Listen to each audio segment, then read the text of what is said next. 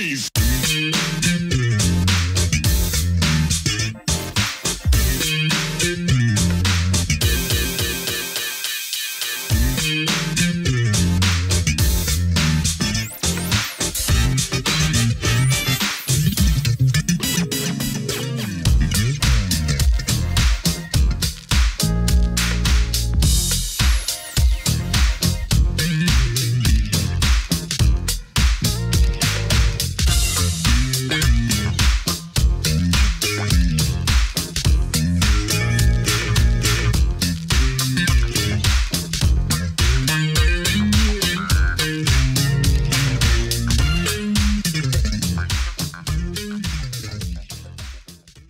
Hello and welcome to another edition of Truth and Rhythm, brought to you by funkinstuff.net.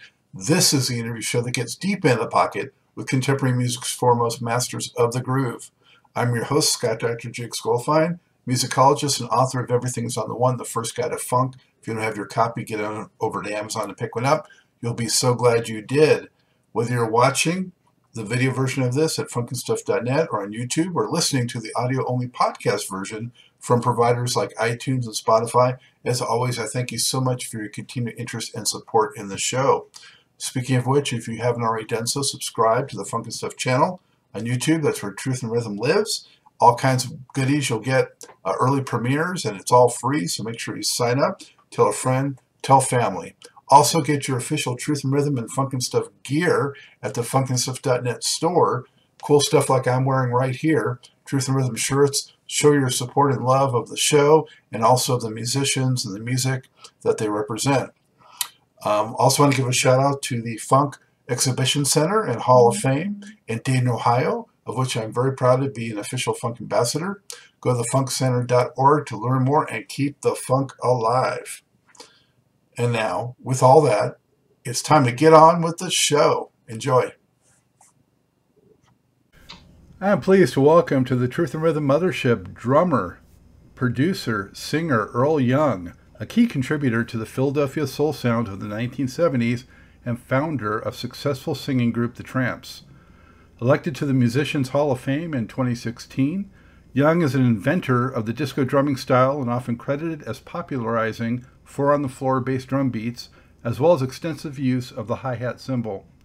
Among the group of musicians known as MFSB, Young recorded with greats like the Stylistics, Billy Paul, Joe Simon, the OJs, Harold Melvin and the Blue Notes, the Delfonics, the Spinners, Blue Magic, the Whispers, the Manhattans, the Mighty Clouds of Joy, the Temptations, Phyllis, Hyman, Wilson Pickett, B.B. King, and the Salsoul Orchestra. Besides the Trammps' classic Disco Inferno, Young also played on the Blue Notes, If You Don't Know Me By Now, and the OJs for the Love of Money.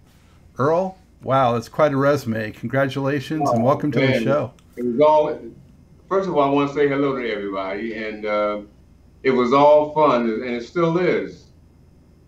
That's outstanding, and you're looking great. Congratulations on that. Where are you coming to us from? I am from Maryland, from Bel Air, Maryland. And your wall of fame there is quite impressive. I assume that's your studio or your study or what? This is my, I guess I call it, this is my museum. I have, I guess, about 50 gold albums here. You know, I got Mary J. Blige, 50 Cent, The Game. I mean, I play with rappers too. You know, I won, you know, I got a couple Grammys for some of the artists here. So, you know, it was a lot of work, but one of my prized possessions is like being inducted into the Musicians Hall of Fame with Garth Brooks and the Eagles, and, you know, it was very cool. Yeah, wow, congratulations on all of that. And been looking forward to this and so glad you could participate. So before we jump in, just, you know, gratitude, thank you. Thank you. So let's go back to, you know, how Earl first gravitated towards drums and who were some of your inspirations. Okay, let me tell you how I got started first into the music business. Back in the 60s, you know, as I guess I was a teenager, a young teenager, and I wanted to sing because I had always had a deep voice. So I said, I used to sit in, they used to have house parties with the red and blue lights in the basement. And I used to listen to all these groups from like the Temptations, Mary Wells, and a lot of the other groups. So I said, I can do that. So what I did, I went and got a friend of mine named Jimmy Ellis, who's the lead singer of the Trammps now. But we were young then, and we wanted to sing doo-wop, man. And so we went and I wrote a song called "Down by the Oceans by the Exceptions." So the gang can go online and pull that up now. Here singing doo-wop, and that was back in the days of Hullabaloo. The Hullabaloo, they should have record hops call in. So Down by the Ocean was a pretty big record for the two of us.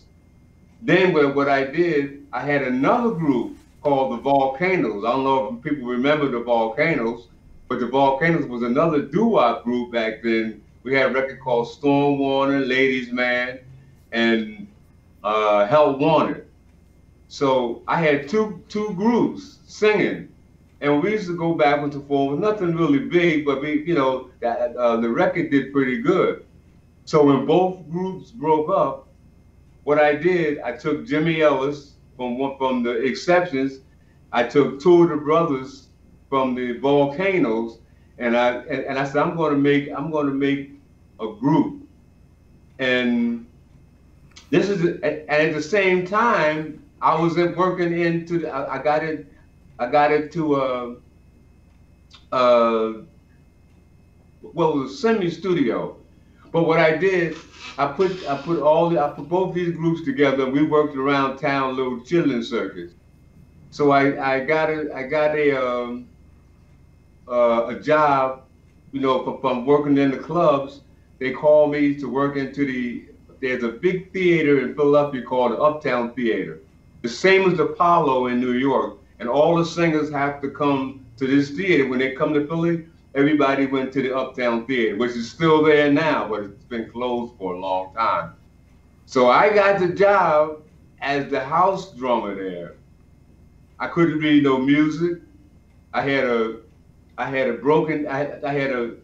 drum set that I bought from the pawn shop. It was a mixed match. And well, let me say how I got there before I got there first.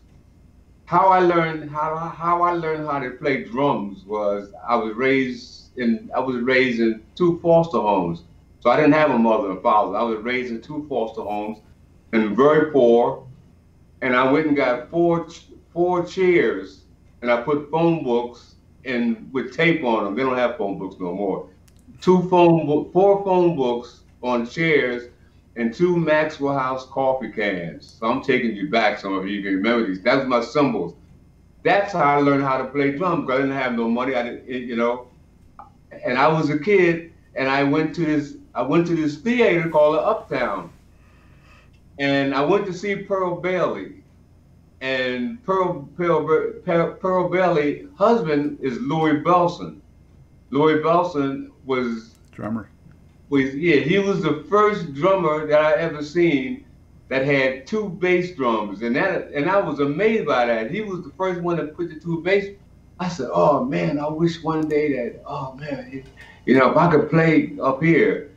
And after the years, I did get the job at the Uptown with my band. It was a Sam Reed Orchestra, and they hired me. I couldn't read music, but I always had good timing. So I had this job at the Uptown, and I was still singing doo-wops on the side. So, being a poor kid, man, anything I could do to make a dollar, I was there. So I had to play for all these artists. Well, most of the artists back then, they all had their own drummers. Because back then, they had like 7 or 8, 9 acts on a show. It ain't like it is today. You see one. They had 7 to act. I mean, Stevie Wonder, so Jackie Wilson was on the show, and in the back there was like a little bar. Everybody used to hang at the bar at halftime. So his drummer didn't show up, and I had to play with Jackie Wilson. I said, "Oh man, I gotta play with." Because I used to just sit there because everybody had their own drummers. I was just like I said, so Jackie Wilson came to me and said, "Look, I want you to play for me because my drummer is late." I was nervous. I was nervous. I gotta play, and I couldn't read music. But since I always had these house parties, I always knew how the songs went. Lonely teardrops. I knew these songs from dancing to bop, in the basement parties. So I said, I'm gonna do my best. I played that, man. These are my drums. Yeah, I'm sitting. I played that, man. Jackie Wilson spinned around and did that thing. Came up to me and gave me the okay sign. Man, that was the best feeling in my life, man. I mean, that was a great thing. Came in and say, thank you, Earl. You saved me, man. That actually started my drum career because after on that show, it was produced by DJs. Jimmy Bishop and Georgia Woods was the biggest disc jockeys in Philadelphia, and they owned some artists. So this is how I got into the studio too. About how old were you with the Jackie Wilson drumming? I was about 20, 23 years old, about 23, somewhere between 23, 24 years. I was young. So they took me into the studio and said, "Look, we're gonna we cut some stuff. You want to come in the studio with?" So I had a band with me, Norman, and Ronnie. We were just playing Chilling Circuit, which is a chilling circuit where you just play and they give you a bottle of beer and a couple of dollars, man. That was your pay. So I'm on the chilling circuit, but we all knew each other because we played together so long. So they say, "Look, I'm gonna take you and Norman and Ronnie Baker in the studio. We want to cut some stuff." So I'm afraid. I said, "Geez, I can't be no music. What if I could play this stuff?" But I've always been determined that there was nothing that I couldn't do. So I went to the studio and we was cutting Barbara Mason. And we cut Yes, I'm Ready. And we cut Johnny C., Boogaloo Down Broadway. We did Brendan and Tabulations. We did Eddie Holman, Hey There, Lonely Girl, because these disc jockeys own these artists. So here I go into the studio for the first time and come out with all these gold records. Wow. The first time in the studio, here Barbara Mason, Beckett's Big, Eddie Holman, Hey There, Lonely Girl, Big Johnny C., Boogaloo Down Broadway, Brendan Tabulations, just on the tip of my tongue. I said, "Geez, and I made $100. I made $100 a recording." I said, "Man, if I can make this playing, this is what I'm going to do. All I got to do is sit back here and just play." And that was my start. And this was before Philadelphia International Records. This was before the Sound of Philadelphia. This was the start of the Philadelphia sound. So I said, "Well, look, if I can do this, this is what I'm going to do," because I didn't have much of education, because being in a foster home, I had to stop school to get a job and work. So I managed to get these sessions, and that put some money in my pocket, and I got a little reputation, because once you get a gold record on one thing and then another one, boy, you're getting hot. So people say, "Who played on this?" "Well, Earl played on it." "Okay, well, let's bring him in here to play on this. Let's bring him in to play on that." So I actually learned in the studio. I didn't have no teacher. I didn't have nobody to show me anything. That's why my sound is different from anybody else's, because I created my own way of playing, and that brought me up to where I had my first drum, and I had my first singing group. So I got my singers over here, and I already started my drum career. So I went back to my boys. Since I got a job in the studio, I went back to my boys and still made a little record house. Then Gamble and Huff called me in. He started up a company. So Gamble and Huff had his own. He was a singer.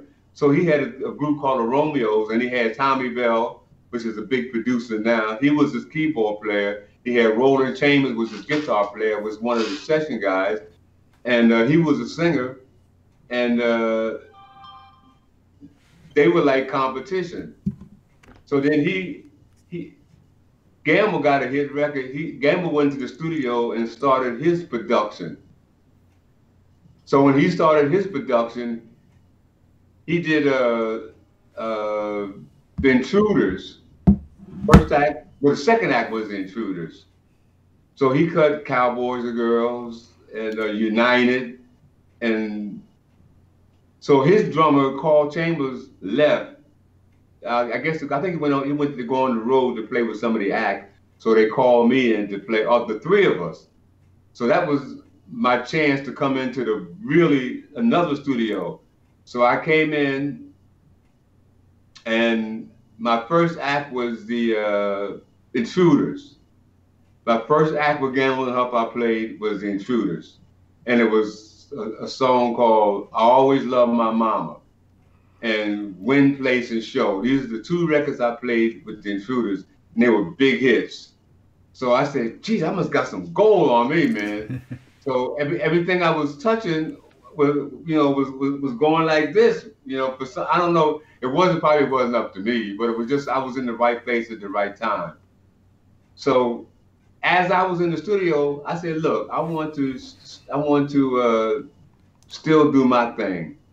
So I went back and got Jimmy Ellis. I'm still in the studio, Jimmy Ellis, and two of the Volcanoes, and I said, I want to put my own group together. I said, I can do what they're doing. I can sing. So I went and I got a little studio time, and I heard this record by the Coasters called Yakety Yak.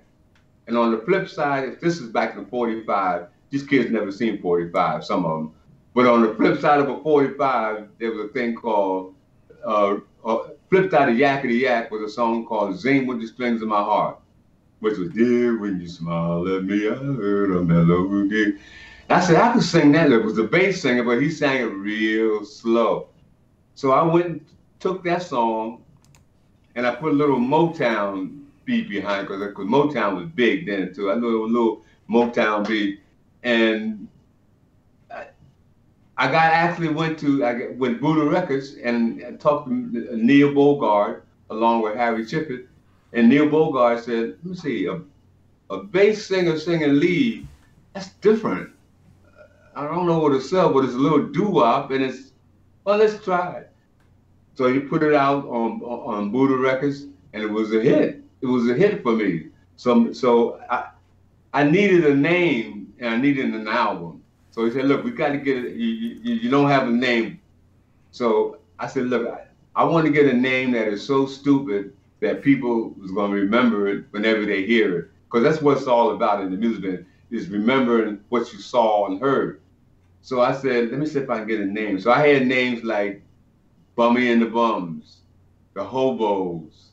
I had the Trammps. I said, but then there was a group called Super Tramp at that time. Mm-hmm. So I said, I can't use the Tramp because it's Super Tramp.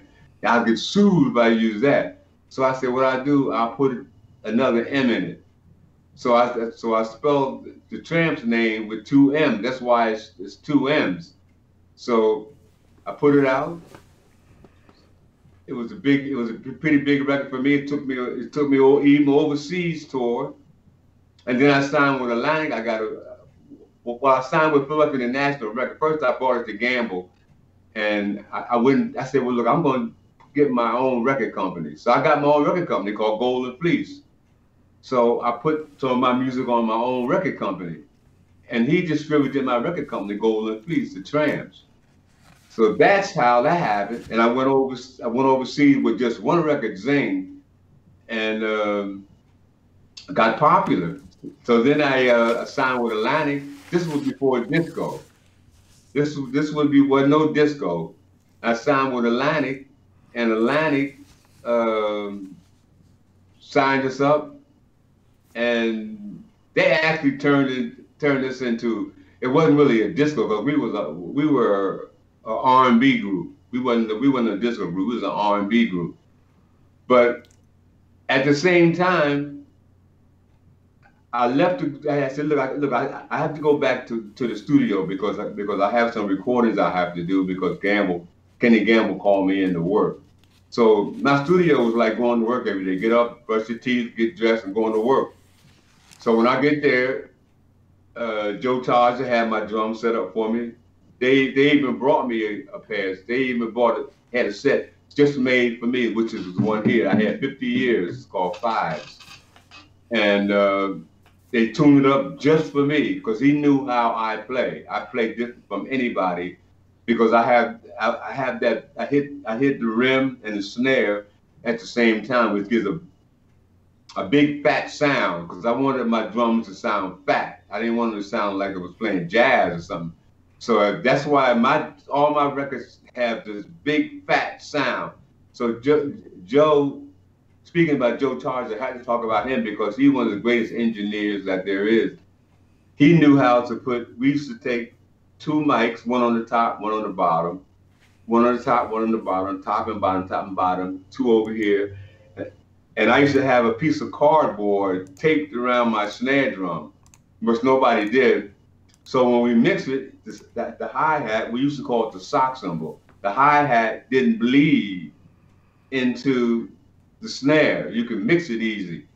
And back then they didn't have the little plastic things they have now. We used to have to tape our wallet to the snare drum to get a muffled sound. But Joe had my stuff set up, and that is the first part of my career with both acts starting. And it moved on when I went back to the studio. Gamble called me in and said, look, we got some more deals. So we came in and I did Joe Simon, Drown the Sea of Love. He said, look, we're going to cut Joe Simon. Big gold record. We're going to cut Jerry Butler. We cut the Iceman album, gold. So I did we did some of the Love and Spoonful even. We cut them. I did, I go all the way back when I'm talking about the inspirations, the sweet inspirations, we did them. And so things got to be very good. So some of the things that, really made me feel great was when Wilson Pickett and B.B. King came into the studio, and Wilson Pickett told me, he came right over to me and said, Earl, put the music down. All I want to do, I want to feel it, because he's a stomper. And he saw, Earl, I want you to put it right here. Don't let the green grass fool you. And engine number 9. He started stomping, but he said, look, I just want to feel that. I just want to feel that 4 on the floor. And I like that because I ain't like reading music no way, man. I know we always had to follow a chart, but I never followed note for note. They give me a chart and I look at it, I rearrange it, what I want to put in there, and that's it. But basically, I put the groove together, but I followed how the song goes. And Wilson Pickett came in there, man. We laid them 2 tracks down, engine number 9, and going to green grass. Boy, this guy was in love, boy. He said, love it, man. And when B.B. King came in, B.B. King is the same way. B.B. King sat down there with Lucille and sat right in front of me and scared me to death, because these guys, they like legends, to me. I said, I can't believe I'm getting to play with B.B. King, man. I can't believe that. So with B.B. King, you don't have no music. You groove. Yeah, ain't no such thing as no charts. Look, you play, because he don't be reading no music. He goes by, and that's what I like, because I have to feel everything that I play. I have to feel it. If I don't feel it, it ain't going to happen. So when he said, look, all you got to do is just give me a groove, give me a funky groove, and let me lay it in there. So I hit him on one of my favorite grooves, man. And look, man, we played so long that they had to stop. They had to stop us and say, "Oh, okay, we got it now." We was grooving so tough, man. So that was like a big honor to me, And Look, I did those two, and I go back on the road with my group, with the Trammps, and because I was doing the same time with Atlantic Records was sending me over to, to Holland, because we were big in Holland. Like Holland is like New York, we were big there. So I go over the road, I come back, I go in the studio. So it was a fellow named Weldon McDougal who's really responsible for a lot of my success, because he got me into the Uptown Theater, and he also got me a job with Stevie Wonder, because I don't travel on the road. I'm strictly a studio drummer. I didn't really care for going on the road, but he said, look, little Stevie Wonder he was little Stevie Wonder then. He said, little Stevie Wonder needs a drummer to go to Tokyo, and he's going to Yokohama. I said, okay, what I do? He said, we're gonna fly you out there tonight. You're leaving in the morning. I said, I ain't even had no rehearsal. They flew me out there to Detroit, and when I got off the plane, I sat right behind the drums. I ain't had a chance to meet nobody. And the funny thing, they had all this music, sheets of music here playing. I mean, how you feel? You going to a strange place you've never been before, strange musicians you don't know by yourself, and you walk right in, they put you on drums, and they hand you a stack of music and saying, okay, I'm gonna count it all. No chance to rehearse, no chance to look at nothing. But the things always saved me is because those house parties that I used to love to dance to, I knew Fingertips. I knew these, and I knew Alfie, because Alfie and Fingertips was his big songs back then. He was a kid, and I wasn't the best at it, but I got through it. I got through it. We went on the road, and he's cool, man. He was cool with me, because I knew I wasn't the best that he had ever drummer that he ever played, because I didn't even have a chance to really rehearse. But luckily that I knew the songs, so I got through that tour.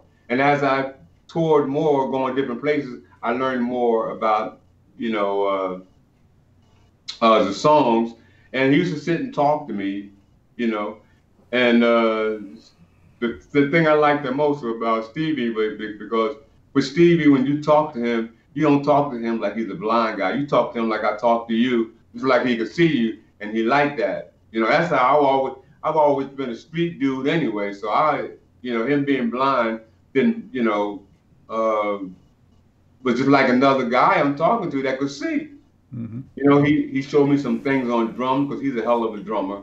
And every time I appear somewhere with the Trammps, he'll come and sit in on drums with me. Like I worked the Roxy in California. He came many times. I used to live there. Yeah, out there. We worked the Roxy. He came, and and that was really cool to me. So my career, it's been balancing out. And 79, after all we had Disco Inferno. When Disco Inferno. Well, can I stop you there for a minute? Yeah. Before we get to 79, tell us about MFSB, Mother, Father, Sister, Brother, and the Sound of Philadelphia, because you were integral to that with so many of those acts, and that's in the early 70s. So. Okay, first, MFSB was all, to me, it was all the Philadelphia musicians. What we did, it wasn't an orchestra that recorded together.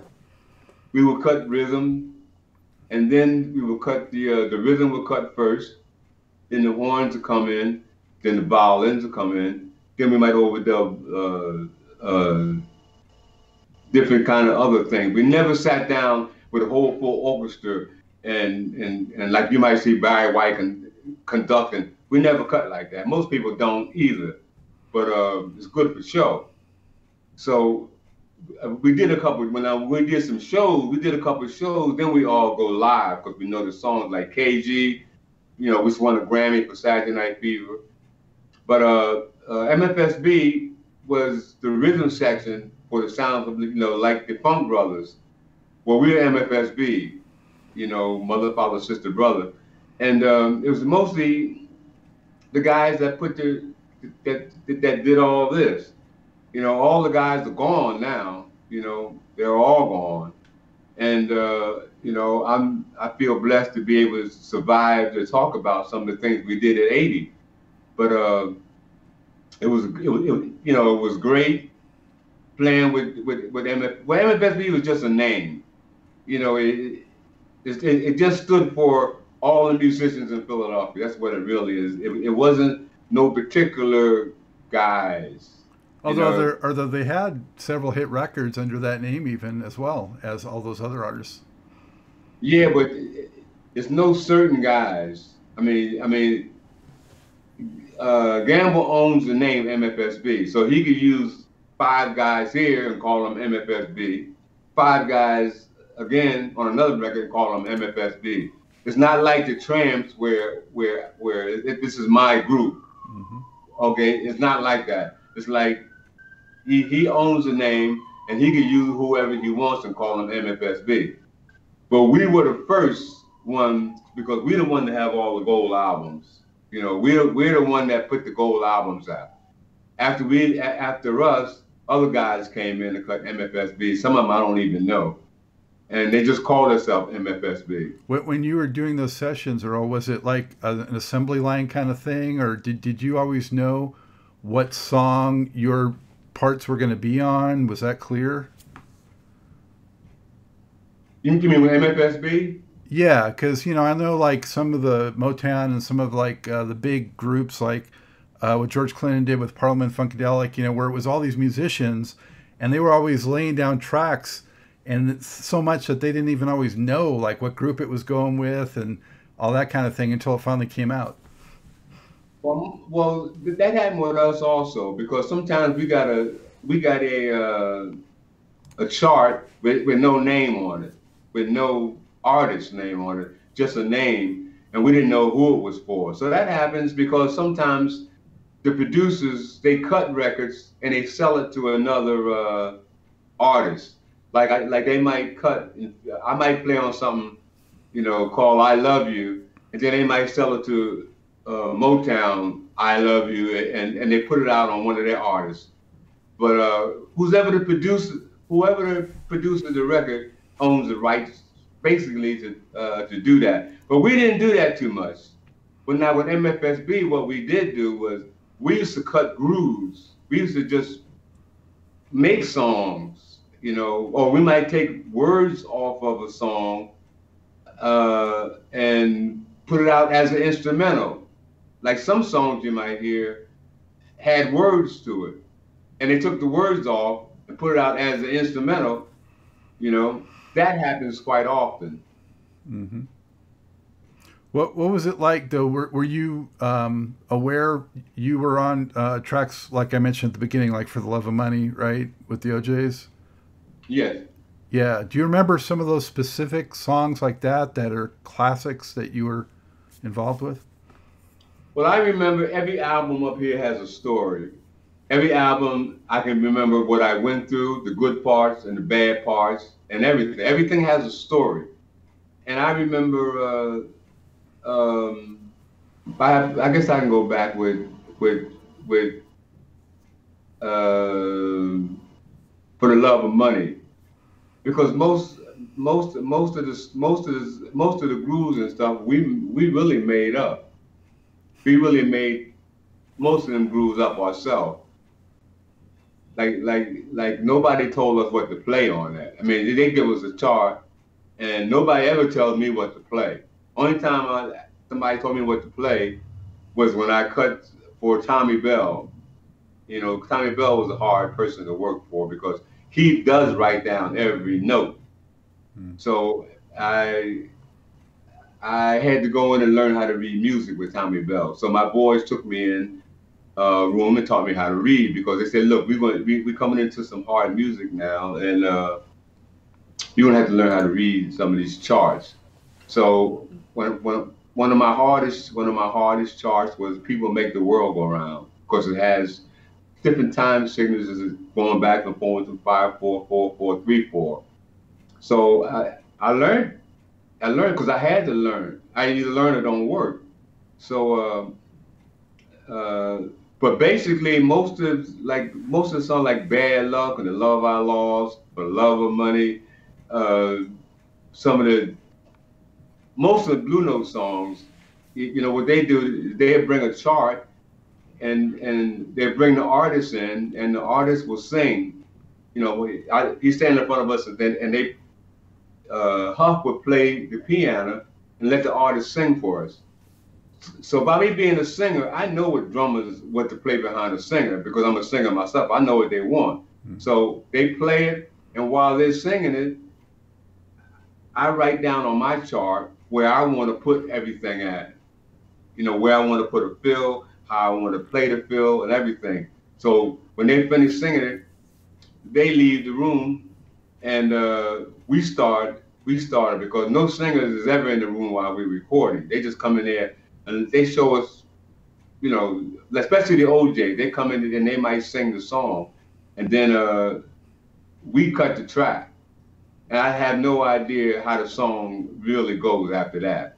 But once I learned the format of the song, because all songs have a format. Once you learn the format and you know how this going to go, then I can just put my 4 on the floor or my groove in there and do it. Because we never hear a finished song. I never hear a finished song until it come on basically until it's on the radio. I always hear the finished tracks. So when the song come out, it's my first time hearing it. You must be amazed or surprised sometimes when you finally hear the final version, right? Well, I'm not surprised because I know basically where I'm going to stick everything at. So it's up to them to sing the song because I can play around. I mean, I'm a musician and I'm a singer, so I know where to put different fills, different breaks. And I'm one that like to play. I always play along with the guitar because the guitar always play the breaks on the A16 or 32 bar. They might be playing a groove like dun dun dun dun dun dun dun dun dun dun dun dun. So I like to play that when I'm playing to. I like to play along with the rhythm. That's one of the things I love to do because it's hard to do because you got to play exact. You got to play exact on time with the rhythm. But I like to do that because it fattens the song up.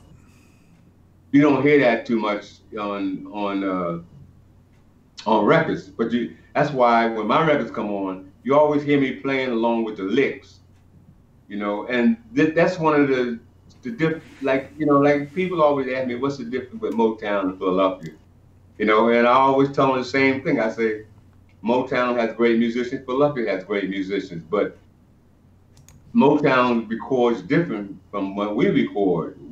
They are in-house musicians. They only play for Motown. And we play for anybody to come through the door with a check. I don't care who you are. What kind of, if you got jazz, you can be country music. We don't care, polka, we play it all. So when we come to work, we don't know what we're going to do. We have no idea who we're going to record that day. They say, look, they call me and say, Earl, you got a session tomorrow morning. They don't say who it is or what you're doing. When I get there, I find out who it is. So you have to be prepared to play anything and everything. No such thing as, oh, I only like funk music or I only like disco music. You gotta like country music, you gotta like jazz, you gotta like everything when you're studio musicians. And it's the fact that most musicians don't know me because I don't do shows. I don't play drums on shows. I don't spin sticks and all that. I don't do solos. I do one thing specific is going to the studio and create grooves to make the singer sound better to push his record. That's all I care about. I don't care nothing about solos or how fancy I can play. I don't play fancy. Mm-hmm. So singers love you. I play in the pocket. And the singers must love you. So when I hear musicians say, "Oh man, you only play in the studio making records," Then I look at them, I look at them and I tell them this. I say, yes, that is what I do. And I have 50 gold albums to show.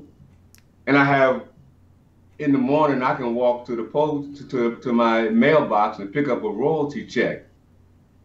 So when this virus came down, the ones that can't get out there and do shows, I still walk to my mailbox and pick up a check. So they might talk about he's just a studio drummer, but I'm always working. Mm-hmm. So they don't know who I am, but but to me, I always prefer to be a studio drummer over any kind of drummer out there, because I can hear myself every day. My records play every day, all day around the world, in malls, on the radio. Somebody is playing a record that I played on. And that's one of the facts that even to the day I die, they'll still be playing some of the records that I recorded. So all these drummers that talk about, well, all he do is sessions, when they stop playing, they stop playing. So I always prefer to be in the studio than to be out on the stage playing. That's just the way I am. Yeah, well, I mean, that legacy is indisputable. I mean, well, I always get teased about that, oh man, we don't know you, man. I say, you know this, don't you? I said, you know this, don't you? Yeah. You know Hall of Fame, don't you? So I don't have no problem. I don't have problems anymore with them, criticizing me for just working in the studio and not on stage doing solos and spinning sticks. That's over with now. Yeah. Are there a couple of musicians, Earl, that you played with back in the Philadelphia days with those records that really stood out, that people should really know? Maybe this guy was, the best bass player of that era, the best guitar player of that era?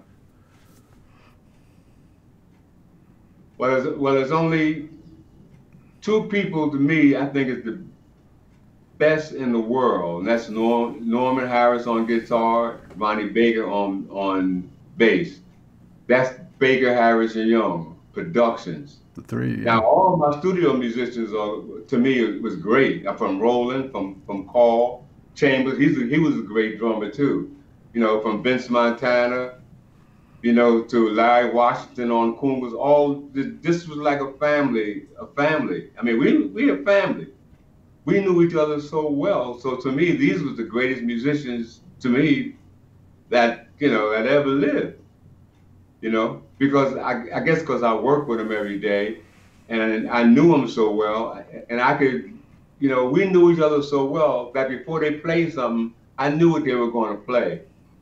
And one of the great factors is like when we were so close with Gamble and Huff and Tommy Bell and Bobby Martin that when somebody didn't come to work, we call it gonna come into work, was sick or wasn't feeling good or had a bad day, maybe the wife or something like that, and they didn't have the spirit in them to record, we would shut down the whole studio. I don't care if it was what it cost. Nobody would replace anybody in our crew. They would never say, okay, well, Earl ain't feeling good, so let's call another drummer in here. We didn't do that. If one guy wasn't feeling good, the session is over with to the next day. And that's the way it's always been with the Philadelphia sound. Everybody was, we were just that close. We would cut a record, and we would listen to it. Everybody would go into the control room and listen to it. Everybody. Then we say, look, maybe we can do this better. What do y'all think? Because they would ask us too, because they want our opinion. So they said, look, tell you what we do. Let's go on down to the bar for a while, go down to the bar and hang out. So there's a bar down on the corner. The whole unit is go down to the bar and play shuffleboard. Had a little shuffleboard in there. And we cut a couple of drinks and laugh and joke, get your mind off of the music. And laugh and joke for about an hour. Then we come back in, and I don't know whether we was high or not, but we came back in and cut the song, and so we can compare whether the first one was good and the second was good. That's how we did. what we did might have been great, might have been bad, but they always wanted to see if we could do it better. I don't care how good a track came out. You know, that's one thing about the Philadelphia thing. Let's say, well, I wonder if we could do it better. So let's do it again. Or, okay, these are great. Let's come back tomorrow. And we used to get pissed, but they paid us. Let's come back tomorrow. Let's cut this again. They were already satisfied with it, but they wanted to see if it could be better. And that's one of the things, because that's what makes a gold or a platinum album, is when you can get your best out of each musician.